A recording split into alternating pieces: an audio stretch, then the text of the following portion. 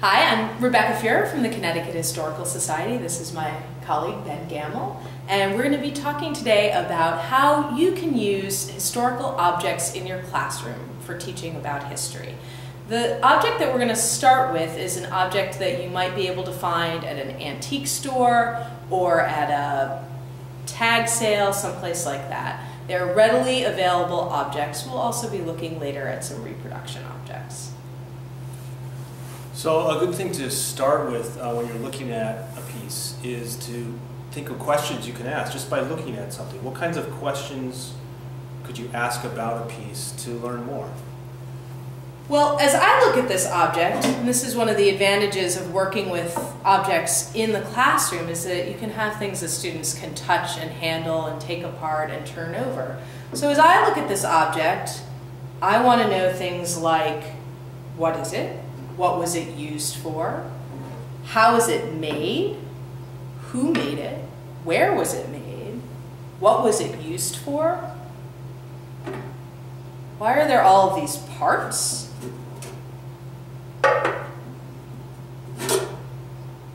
How old is it? What is the Atlantic Company that I see stamped here on the side? Those are the kinds of things I might want to know. Well, as I look at this closely and I turn it around, I can see that I think this is made out of wood, the handle part. It's been painted, but it's definitely worn off in parts here. So that part is wood, but the rest of it looks like it's made out of metal. Maybe some sort of painted metal because it's a different color on the inside than on the outside. It seems to have lots of parts. So there's this lid, and the lid has on the top this ring, as if something could sit into it. And there's a little tray that lifts out. And then the inside has a large compartment with quite a bit of rust on the bottom, because you see the seams here and the rivets that hold on the handle. Looks like it might be a painted metal because the inside is a different color than the outside.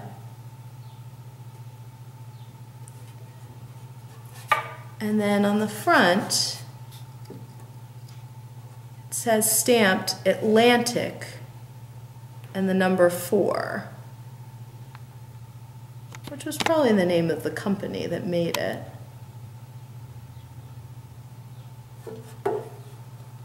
It's quite worn on the bottom, and it has holes almost as if they were punched through on purpose.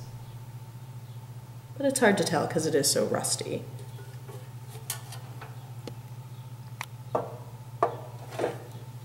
Some of these things you described, what can that tell us about maybe when it was made or who might have made it?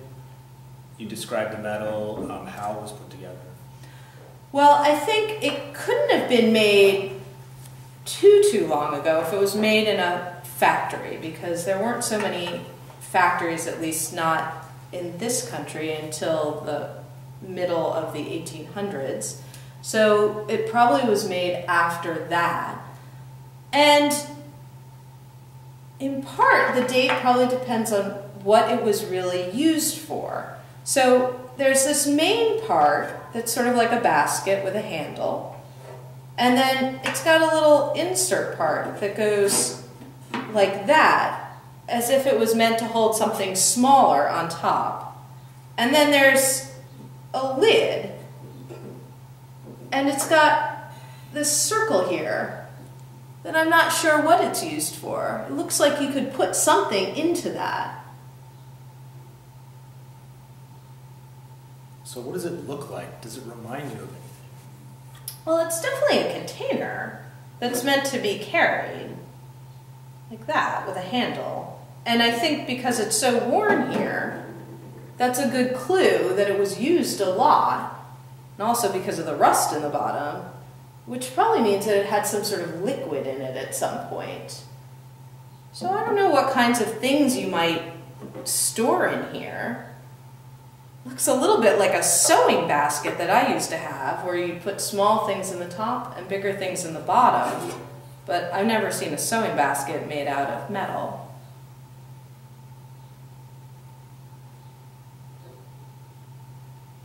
Looks the most like the lunch boxes I had when I was a kid, which had little sections and were made out of metal, although it might have Snoopy on it. And maybe if that were the case, this is someplace where you would put something, your cup or a thermos or something like that on the top. Although that would be sort of tippy, so maybe you would put that on the ground if you were picnicking, so you'd have a flat surface. Well, it looks pretty sturdy too. It's probably meant to survive, to last. It's not like your paper bag lunch. Right. Right, you'd use it every day, I think. So there are a lot of things we really can't figure out just by looking at this. Where would you go if you needed to just to start? If you wanted to learn more about this and you've come to a dead end, how can we learn more about this?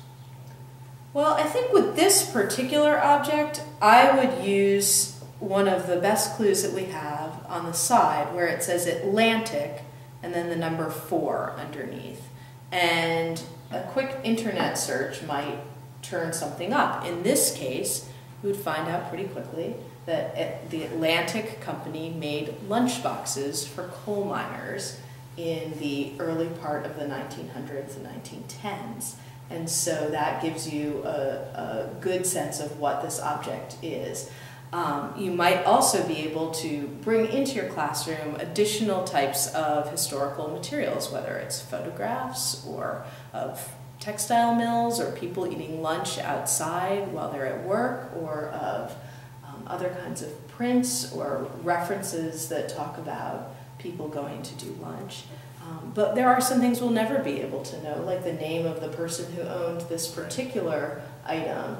I think with objects that are in museums, sometimes the name of the owner has come down with the object, and then you can know something more about them. You might even be able to do research into their own experiences. You might have a diary that goes along with it. You might have a photograph of them going off to work. You could find out where they're from.